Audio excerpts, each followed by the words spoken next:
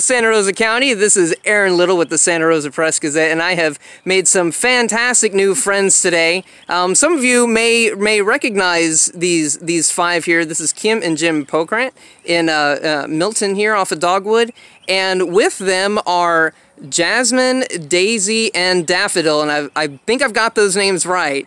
And clearly you can see by their adorable little faces here, these are not cats, these are not house cats. These are not dogs, these are in fact skunks. So what are, if I may, Jim, what is one of the main questions that people ask you about owning skunks? Well, the main one we namely get asked is, first thing they ask you is, can they spray you? Do they stink? They have it? And they're not. Their scent glands are removed. It's illegal to own one in the state of Florida with the scent gland. Okay. And the second question is usually like what they eat, which they get a grain-free cat food. And we also mix turkey meat, eggs, and vegetables. That's their treat. They love it. And, of course, this one here loves ice cream and sweets. So they eat cookies with me. And this one will actually sit down and eat a bowl of ice cream with me. Great. So how would you sort of describe just sort of your home life being with three skunks in the house? Although I know one of them is your daughter, so they're not necessarily here all the time, correct? Correct. Okay. Jasmine is my daughter. Yeah, Jasmine's my daughter. They're just like having a big cat. They like to sleep during the day. We come home in the evenings. We'll pull one out and sit on the couch and pet them and talk to them. And we feed them. And I water them on a regular basis. And, of course, you got to clean up after them. But they go on puppy pads, so it's usually pretty easy. You just clean up the pad just like a dog. But they're more like, they sleep with us. We take them to bed with us some nights.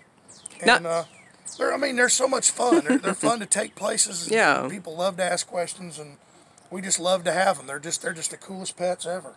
Great. Now, like I said when I started this video here, that some people may recognize y'all because you guys very regularly take y'all skunks with you. So, if you would just tell me of like maybe a recent experience where you brought your skunks out with you. Well, actually, the Mardi Gras parade, which is where y'all saw us. We went down, parked the truck, and there was a little, what was it, I'm trying to think of the word, a craft fair kind of thing on a corner. We walked through it, and people are just coming up wanting to talk about them. And a lot of people come up and say, I had one when I was a kid. Or, my mom had one, or, or they tell us about ones they have on their property where they, seen them. And, they're actually, the fun thing about a skunk is they get rid of rats and rodents and mice, snakes. They eat all wasps and hornets and bugs that we don't like. And the bad part about it is they don't like to spray, because when they do, they deplete their spray for 10 days. Oh, interesting. And skunks are also kind of like the police officers of the forest. If like a bear's got a hold of a deer, sometimes a skunk will run up and spray the bear to let go of the deer.